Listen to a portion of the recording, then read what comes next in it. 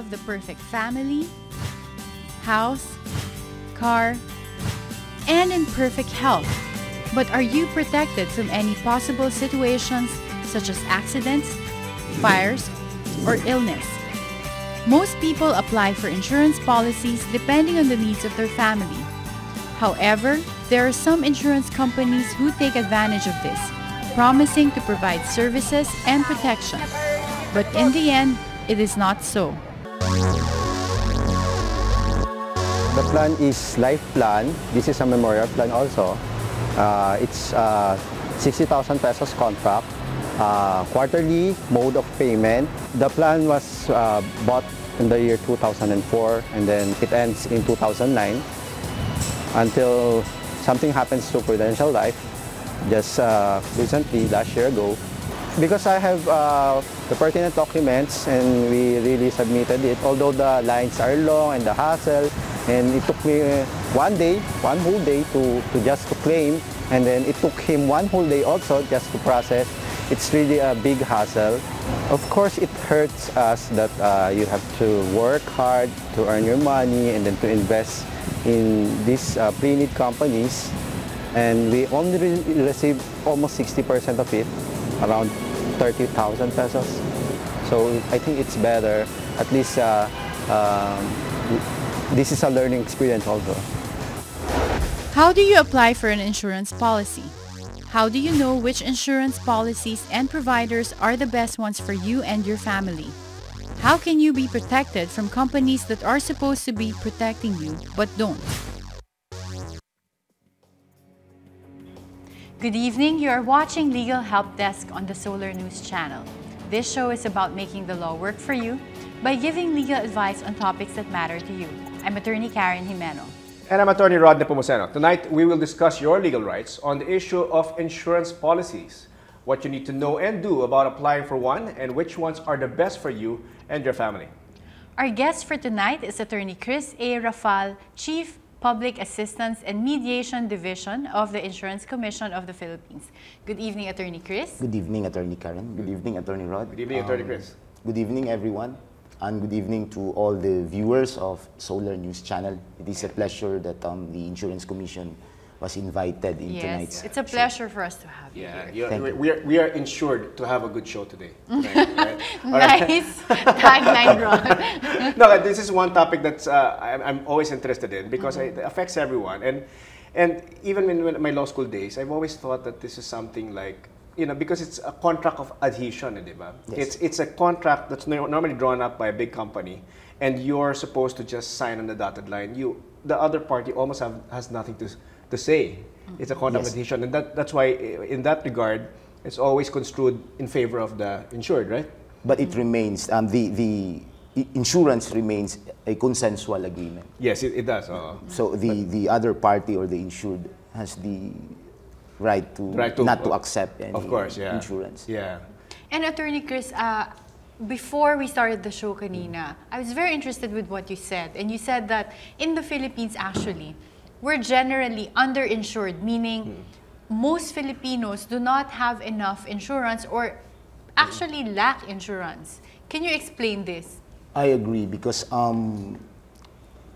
the insurance industry in the Philippines is relatively small as compared to the banking industry. But it is of my opinion that it is imperative to have an insurance because insurance allows a person or a business or an entity to have protection for significant losses. So it's advisable for Filipinos to get insurance? Yes, correct.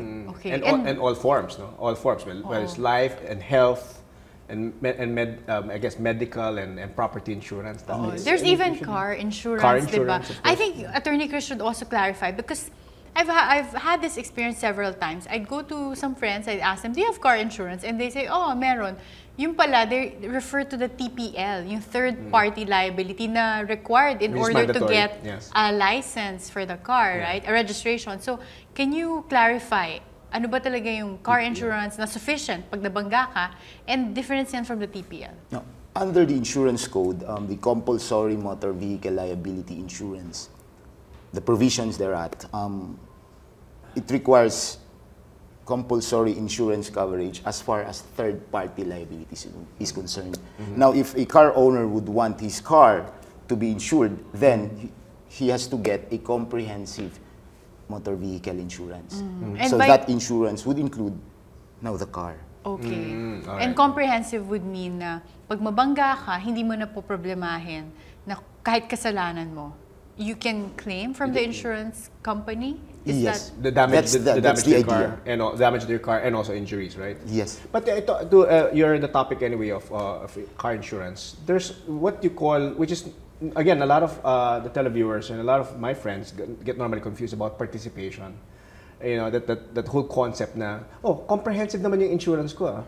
But the insurance company says, you have to pay first. Kunyari, kung yung repair of the car is 30,000, but you have to pay first around 4,000. That's your participation. Can you clarify that concept of participation? Yeah, that's basically a stipulation embodied in a comprehensive motor vehicle insurance.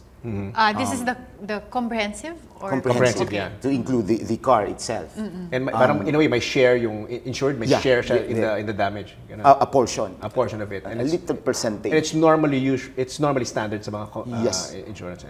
Okay. And then, I've also heard some people say na, kunwari, in a year, if they get into more than one accident or 2 or 3 accidents, they're gonna say, oh no, next year, tataas na naman yung premium payments ko. Is that fair for an insurance company to increase the premiums from an insured pagka laging na-aksidente? I think so, because in that case, the risk is high. Because there is already a what do you call this, a history of the insured going over this. I mean, having to experience these accidents or mishaps. So the risk would be higher. Now, So- in terms of, as you would say, diba, when computing premiums and computing also, parang again the face value of the insurance, what is taken into consideration in determining what the premium is and what is the insurable amount is? Basically, that's a property or a non-life insurance. Basically, that type of insurance is an indemnity. I mean, it's basically an indemnity. So the computation of the value of the property is very critical. It's What would be the It's basis? imperative. It would be the replacement cost? The replacement cost of that? yes, particular that can be item? the basis. Okay, all right. And Attorney Chris, can you at least tell our viewers kung ano yung normal requirements if they get insurance? For instance, life insurance, ano yung mga normal basic requirements na pwedeng hingiin sa kanila? Okay, the requirements basically depend on what product you're going to acquire or obtain from a company. Okay, now normally the agents of these insurance companies would require you to fill up an application form. Okay, in non-life, I think it is imperative that you have to have proof of your ownership or interest over the property insured. That is not required in life insurance. Okay. Okay, And meron po bang mga age na hindi na covered ng insurance? Na life insurance, for instance, or health insurance? Insurance companies, it would depend on the insurance company whether they would be offering like life insurance to an 80-year-old or a 90-year-old. It would depend na. It would depend kasi medyo high risk. Yes. High risk din Because yun. at the end of the day, an insurance contract is still a consensual contract. Okay. You cannot force the insurance company other than the compulsory Yeah. motor vehicle and the what do you call this? The compulsory insurance with regard to OFW. OFWs. And PhilHealth is, to some extent, PhilHealth is also an insurance, right? PhilHealth? Yes, Some- yes. But that is not within the coverage or okay. jurisdiction of the All right. insurance commission. Now we have some questions, Attorney Chris. Now we have some questions from our viewers. Let's try to answer some of them, of course, with the help of Attorney Chris. Our first question is from Luis. What if an insurance company closes, ayan, and does not give us any warning or ample time to collect or cancel our policies with them? Or what if an insurance company we bought a policy from turned out to be a scam? Yeah, where do we go? Okay, where can we report it, and where can they get some kind of remedy? Okay. My answer to the first is that the sudden collapse of a company, of an insurance company, may not happen at all because the insurance commission is mandated and is in fact monitoring the financial position and condition of each and every insurance company, So and even pre-need companies. I So think the that- I think sudden they were, collapse, they were I referring don't to think- the pre-need companies that closed down before, yung educational plans who were only covered by the SEC but were not covered by the Insurance Commission. Can you clarify why those companies were not under the Insurance Commission? Okay, because before the passage of the pre-need code, we do not have any law covering pre-need plans. Right. So And it was pre-need only plans are not insurance. technically they are policies. not insurance policies. So it was only in January of 2010 wherein pre-need companies, the jurisdiction over pre-need companies, were transferred to the Insurance Commission. Can you explain why they're not insurance? They're not considered insurance contracts. Like pre-need contracts are not legally. Why are they not considered insurance contracts? Its business model is The business model. substantially different from that of an insurance business. Okay, I think because Rod, it does, or Attorney Chris, correct me if I'm wrong, it does not indemnify a loss, meaning it does not replace or try to make up for a loss, which is the basis for an insurance. A contingent Oo. loss, di ba? Hindi Well, ka- it's ang not a pre-need contingent kasi loss, is yeah. basically planning ahead na right, I'll right. pay you now and then you pay my tuition in Pero the now future. covered na. No? Yes. Covered na. Okay. Oo, so That's now good. covered. Alright, And yeah. dun sa question kanina, pagka naloko ka ng fake insurance company, they can still go to the Insurance Commission. Yes, they could still go to the Insurance Commission because arguably, these companies, if they are not insured or licensed with the Insurance Commission, arguably they're doing an insurance business Without the required license. without the required Okay. license. Okay. That's good to know. Our next question is from Brian, and he asks, what should I look for when shopping for insurance? How will I know which insurance company provides the best services and are not part of a scam? What should he look for? Basically, that decision lies with him. The person must be able to know what protection needs he has. Right. Okay? This And is with respect to choosing what kind of policies yes, to get. with respect Okay. to choosing what policies to get. Okay? Because remember, you must be practical. You have to cover significant losses. Right. Let's say, for example, a thing valued at 50 pesos, why would I insure it? It's not practical to insure it. But life, it's invaluable, but the death of one really has a negative impact. That's for a lifetime of the loved ones and the families. But any tips to find out kung scam lang yung insurance company? Kunwari sinasabi na, oh, buy this policy, bayaran mo kaming premiums. Tapos yung pala hindi totoong insurance May mga company. red flags ba yan? Yes, Anong, please inquire there you go. With the Insurance Commission. with the Insurance Commission. Ayan, You have a list. Yes, of we have a the list accredited. of accredited or licensed insurance companies, pre-need companies. And if these companies are not included in such list, then please do not buy. Or It's a very accept. good tip. Very good tip, yeah. We'll get your hotline later on. Okay, so we have another question, and it's from Nate, asking naman, with all these news of insurance companies closing down, how can we be assured that, I wonder where he got that news, that the companies we brought insurance from will not close down on us? You just mentioned that insurance companies don't just close down just like that. They do not. They don't, right? So No- have you no heard of any... sudden collapse? Because we keep monitoring the financial situation. But have and there condition. been a number of insurance companies that have closed down recently, as based on at least Nate? He's been reading about Recently, none. none. But he's probably referring to mga pre-need. Pre-need companies, some of these pre-need companies are already under conservatorship. One is under liquidation. And under there was recently an amendment to the insurance code last August 2013, which increased the capitalization requirement for insurance companies. Meron na ba kayong mga sinara na companies because they were not able to comply with the required minimum capital? Not yet, because we still have to issue circulars covering those provisions. I see. Okay. And the license of these companies was issued prior to the effectivity of the insurance code. Ah, okay, so you It have took they have effect, by the enough way, time. last September 20. I see. Very recent. Wow. Okay. Okay. Let's take a short break. Legal Help Desk will return after these messages.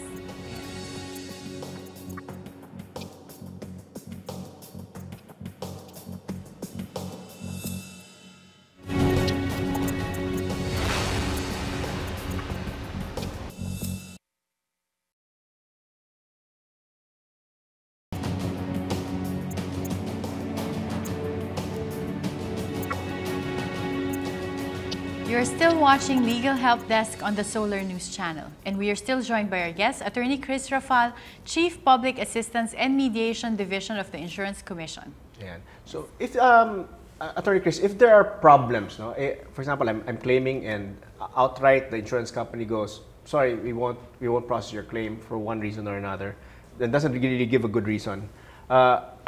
My remedy is to go to the insurance commission. Is that correct? It is one of the remedies available to that person, to the insured. What is the other remedy? Well, I mean, what if are the other amounts involved would be exceeding 5 billion pesos, then they could go to courts. If it exceeds 5 million pesos. Yes. If the amount of the claim exceeds the jurisdictional amount of the insurance commission, then Can the they insured can file two cases at the same time? Or let's say insurance commission, just to be sure, insurance commission and the courts? No. It can if one of the cases is an administrative case. That can be filed before the insurance commission. And the civil case, as far as the claim is concerned, will be filed before the courts if it exceeds the 5 billion jurisdictional Okay. amount. Now that we're talking about the separation in terms of filing with the Insurance Commission and the courts, what type of penalties can the Insurance Commission impose? With regard to the administrative proceeding, it can either suspend or even revoke the license or the authority of the insurance company. So that's a tough penalty, di ba? That is. So, Paano yung mga may scam, kunwari fake insurance company, who can have them imprisoned? Well, it would be filed before the courts. And will the Insurance Commission help the complainant? Yes, the insurance commission can aid the complainants in the prosecution of these criminal cases to be filed in court. And then, Attorney Chris, what types of offenses normally are part of the mediation sa Insurance Commission? Okay, with regard to the mediation, we have this, that is an informal proceeding.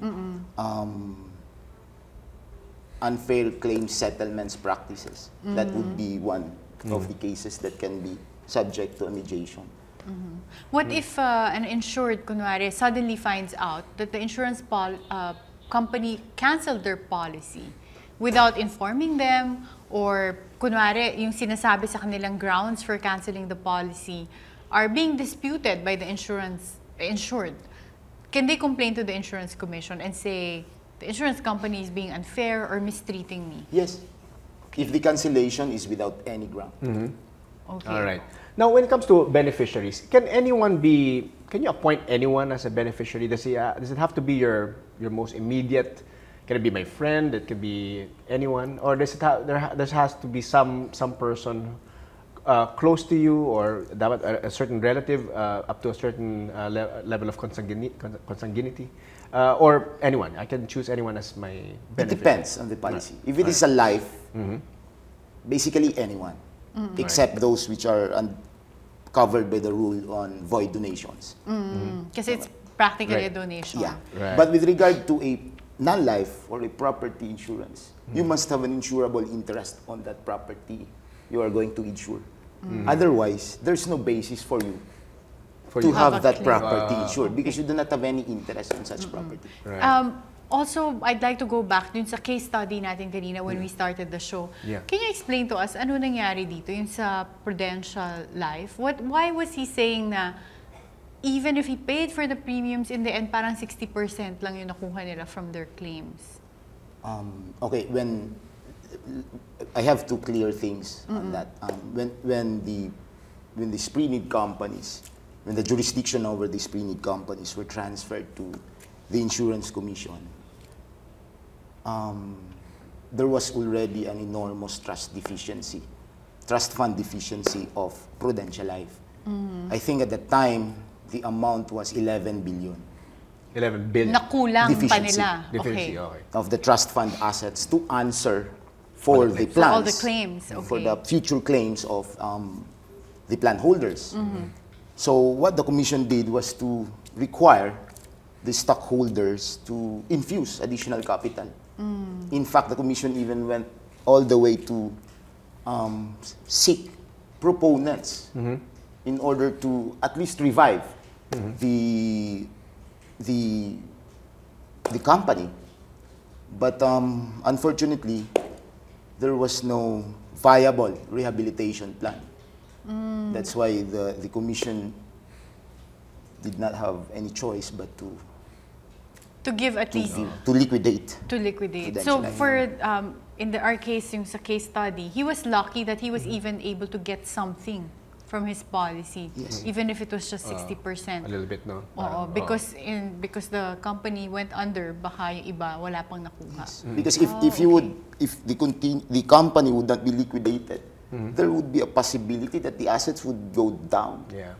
So No. the action was really to liquidate. I have a question with regard to, this might be more of a banking question, but there have been banks who have closed and they're covered by PDIC. Like my deposits are covered, right? Up to, I think, The 500,000. Philippine Deposit Insurance. But that is insurance, diba? PDIC is so is it part of, let's say, if my bank closes and I have some savings there, can I go to the insurance commission and say, claim it?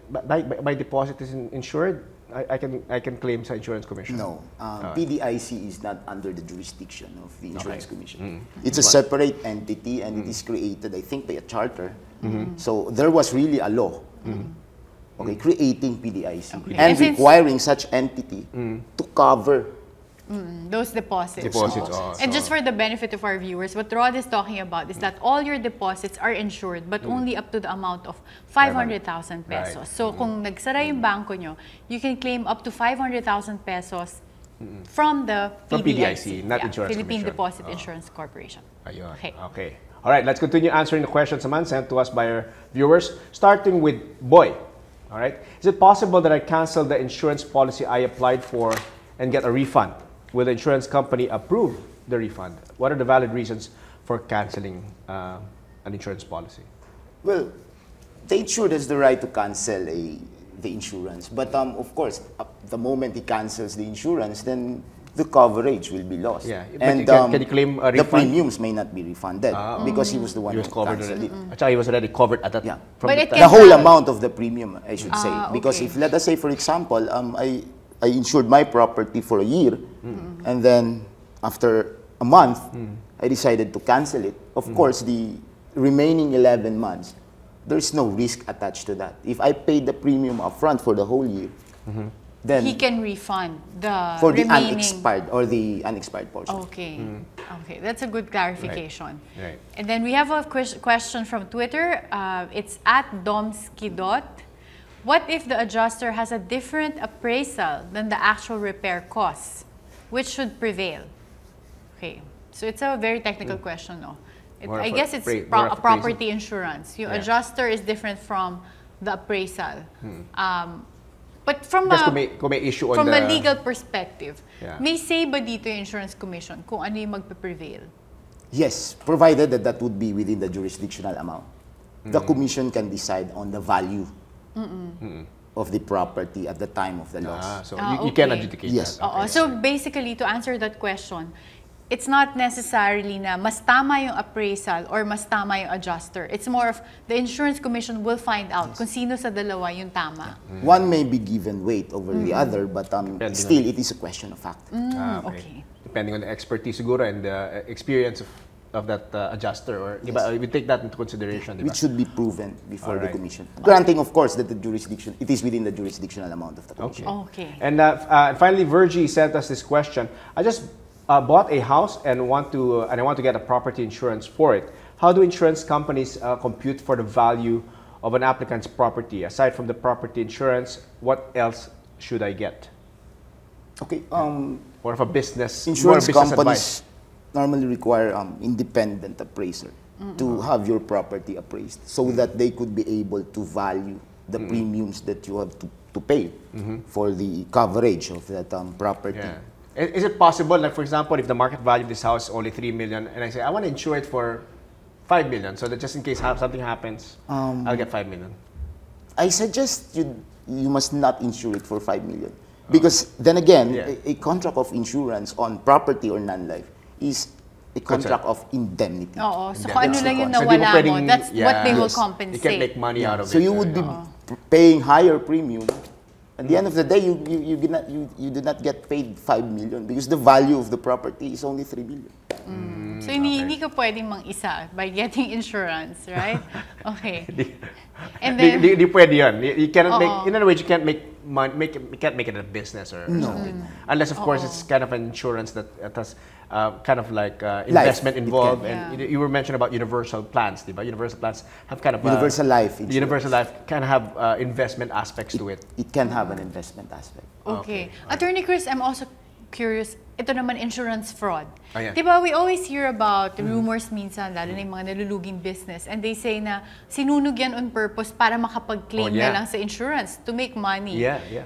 What does the Insurance Commission do about those things? May nag-complain na ba sa inyong insurance company and then you prosecute an individual, you insured, for inducing, for instance, a fire or whatever to claim property insurance? I have no knowledge of a complaint such like that, but the new code makes such claim, fraudulent claim, a criminal liability. There's a criminal liability for such. Okay. So pwedeng mangyari na sa inyo i-complain. That's a new provision. Yes, since you mentioned this new 2013 insurance code amendments, ano ba yung ibang highlights nito? I read something about for government employees, they can now have the premiums deducted directly from their salary. Yes, they can have an agreement with their cashier or their treasurer of the government institution, wherein an employee of such institution gets an insurance cover from an insurance company. The payment of the premium can now be coursed through a salary deduction. Okay. It's specifically provided for in the new code. I see. Which was not contained in the old. Any other important provisions? Increase in capitalization, that is to make sure that the insurance company or a company wanting to do insurance business is economically viable and financially feasible. Okay. So what are the things you cannot insure? I mean, I know there's several types. There's maritime insurance, there's fire insurance. Are there certain things you cannot insure? I mean, like any kind of contingency? Are there specific contingencies? Parang ngayon lahat na-insure na, even dogs. I know. There was someone offering to me pet insurance. So parang lahat na-insure na. But it always depends on the insurance companies offering products. Because you may insure something, you may think that something is insurable, but if there's no insurance company offering insurance over that product. I have a game of chance. No? For example, I go to a barangay and say, okay, anyone who can shoot 23 out of 25 3-point shots will win 1 million pesos. Can I insure that? That's wagering. Okay, it cannot be insured. So there you go. So if it's wagering, it cannot be. Even if it's based partly on skill? Yes, because there's luck. There's luck involved. All right. Okay. Now, unfortunately, that is all the time that we have. I have so many more questions, actually, but let's talk na off cam. Parang you're cooking up something, Rod. We'd like to thank our guest, Attorney Chris Rafal, Chief Public Assistance and Mediation Division of the Insurance Commission of the Philippines, for being with us tonight. I'm Attorney Rod Nepomuceno. And I'm Attorney Karen Jimeno. Join us again next Monday as we discuss your legal rights. Good night.